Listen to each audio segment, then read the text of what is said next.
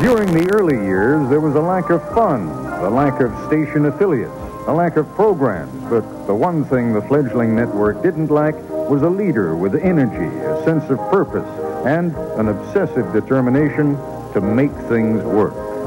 At a time when none of the major studios would consider supplying programs to this upstart competitor, Lenord made financing available to his friend Walt Disney to fulfill Disney's dream of a place called Disneyland. To all who come to this happy place, welcome. In exchange, Disney furnished ABC with something it needed most, a weekly entertainment series from the Magic Kingdom. Lenord's famous powers of persuasion were truly tested when dealing with friend and tennis partner Jack Warner. The motion picture studio still considered television the enemy, but Lenord convinced Warner Brothers to make a Western for ABC called Cheyenne, which became an instant hit and opened the doors for a host of other heroes on horseback.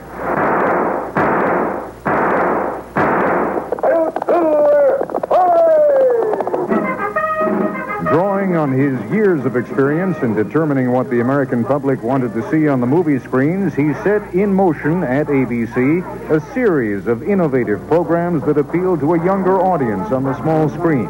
His instincts were perfectly in tune with the time. Welcome to American Bandstand. Gradually, the upstart network everyone had written off began to make noises, and under Lenord's auspices, some of the most talked about shows in television came to fruition.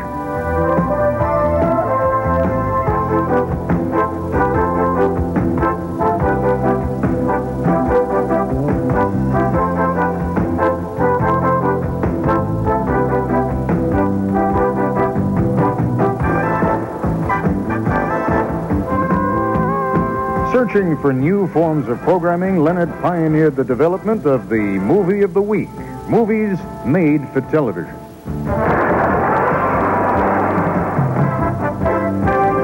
The prestigious ABC Theater. And then he championed an entirely new form of entertainment, the miniseries. Included in the list of his proudest achievements was the distinguished and most watched miniseries of all time, Alex Haley's Roots. While concentrating on the development of unique entertainment programs, Goldensen also recognized the need for a network to have a strong and innovative news department. Among the programs he pioneered and encouraged during his tenure were Good Morning America, 2020, Nightline, and World News Tonight.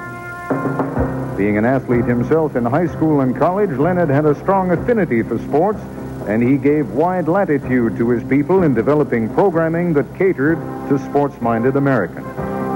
He brought Wide World of Sports to ABC, put professional football on in prime time, and beginning in 1964, raised the level of television coverage of the Olympic Games to new heights.